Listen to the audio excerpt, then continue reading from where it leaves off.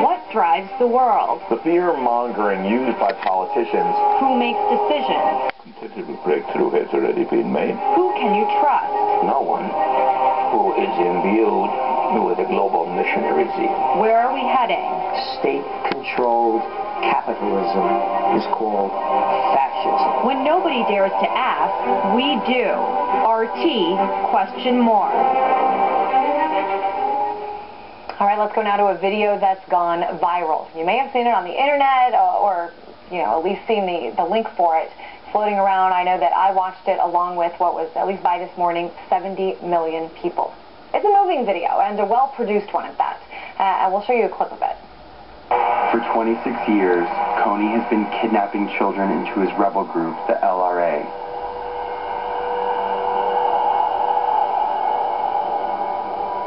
Turning the girls into sex slaves. And the boys into child soldiers.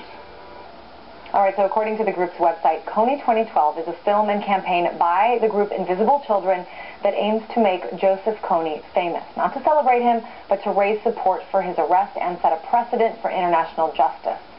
Now, it's hard to find anyone who wouldn't agree that Joseph Kony is a bad, bad man. But the film seems to advocate for more U.S. involvement and direct military action. President Obama has already sent in 100 combat troops to try to get rid of Joseph Kony, which is, in no uncertain terms, the U.S. government using resources to take down and kill a man in another country.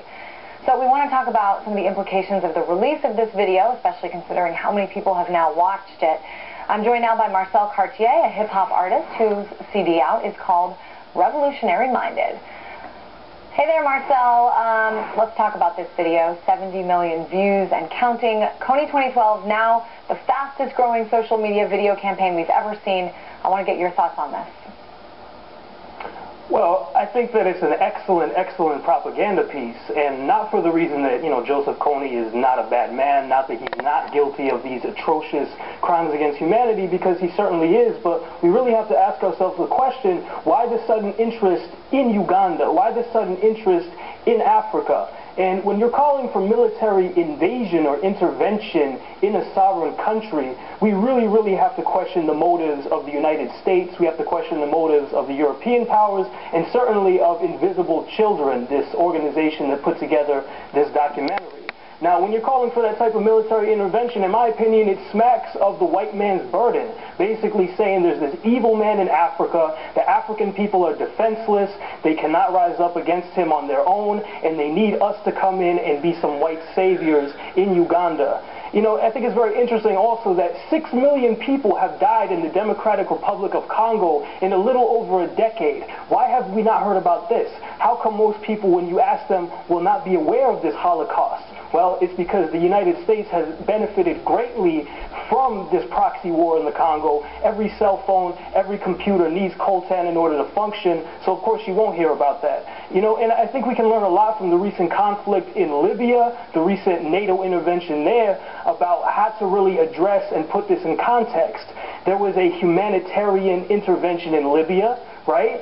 And what's the result of that? What's been the result for black Libyans, for example? We just saw last week video footage come out of black Libyans being thrown in zoos and being forced to eat the old Libyan flag by these so-called rebels, these darlings of the West. So the United States has no concern. Marcel, just because you just brought up several interesting points, so let's look at Libya. And a lot of people, at the beginning of your answer, you said, you asked the question, why do people all of a sudden care about Uganda? And I think, sort of another aspect of this story is the social media aspect, is, they care about it because they saw it on Facebook. They didn't see stuff about it on Facebook before. Now that they have, they care. But this is interesting because in Libya, there's oil. There is a U.S. interest in getting involved in making sure that territory, that country is stable, and whatever that means to whomever. But so talk about this. I mean, there's no interest that we know of for the U.S. to get involved in in Uganda, and yet President Obama's already sent troops, and this film, the goal of this film is to try to get more. Talk a little bit about that. I mean, do you think there is in fact a U.S. interest? Most definitely. I mean, it's no coincidence that just a couple of years ago oil was discovered in Uganda. But also a key component of this is the People's Republic of China. And this has to do with the entire world context at the moment. For example, the U.S. is very interested in knocking down the Syrian government. They're very interested in knocking down the Iranian government after Syria. Syria is basically the domino they have to take out to get to Iran.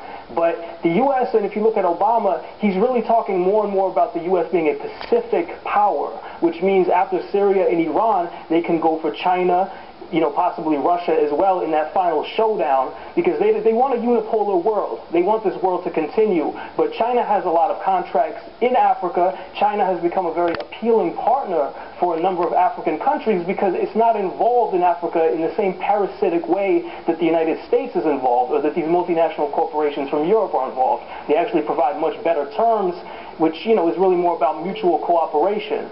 So I think it has a large part to do also with countering China's growing influence in Uganda and throughout Africa. That's an interesting argument. I haven't heard that one yet. What do you think? I mean, if the U.S. did stay on top of this and decide to get more involved, what impact do you think it could have in terms of bringing stability to what is very much right now a conflict-ridden country? Well, if it brings stability, it's going to bring stability under imperialism. It's going to bring stability under, basically subjugation to U.S. interests. And, they are going for this. We see it because AFRICOM was launched a couple of years ago. That's the U.S. African Command.